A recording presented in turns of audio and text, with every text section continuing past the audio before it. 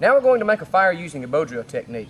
Remember, there's two main or key ingredients in getting a fire with a bow drill technique. Well, of course, you must be prepared. We have our tinder bundle, small sticks that are about as thick as a toothpick, some that are a little bigger, and then some that are even bigger than that. Remember, primitive fire making, or fire by friction, is a building process, starting off small and growing, building your fire as big as you want it to be. Number two, the proper bow drill form plays a key ingredient in getting the fire going. So we're going to walk you through these steps again with the proper bow drill form. Here we go. We have the tray. Place it down under the notch in the fireboard. That'll be to catch and transfer the coal. With our thumb, we measure about a thumb's width away from the burn end and place our foot on the fireboard. Remove any loose clothing that would get in the way of the bow. Put our knee behind the foot and then the foot off to the side to keep us perfectly balanced. Okay. Put the drill into the bowstring.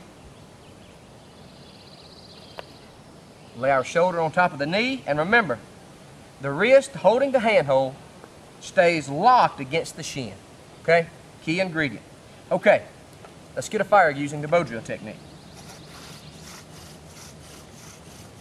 You don't have to speed really fast. Technique says it all.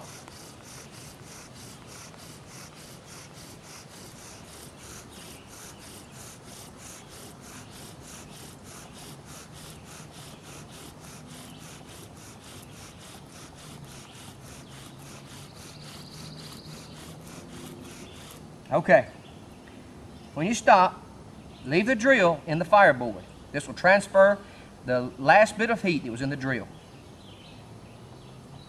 Okay, now hold the fireboard down before you remove your foot.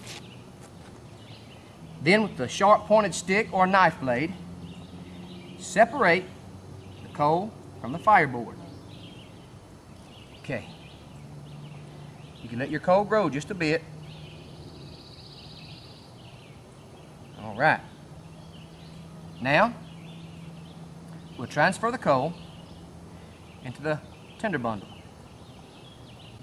Okay. Remember to keep the tinder bundle about head level so you won't smoke yourself out.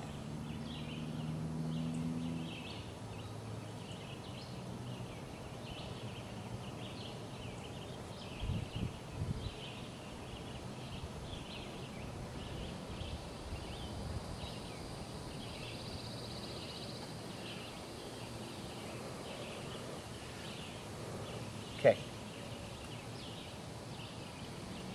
With the smallest diameter sticks, the ones that are about as thick as a toothpick, lay them on top of your flaming tinder bundle, making sure to leave plenty of oxygen space.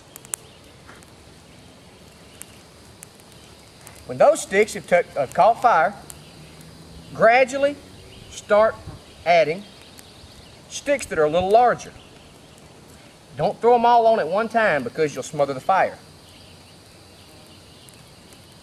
Remember to leave plenty of oxygen space so that your fire can burn.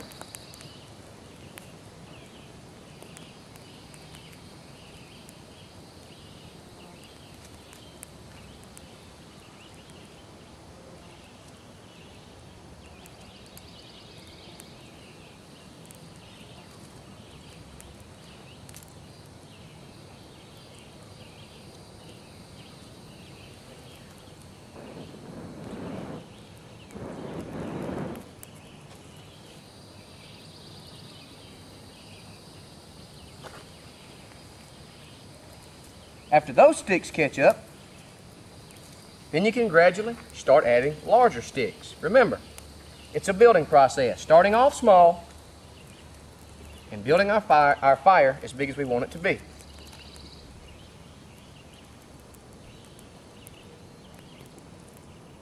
And that's how you make fire using the bow drill technique.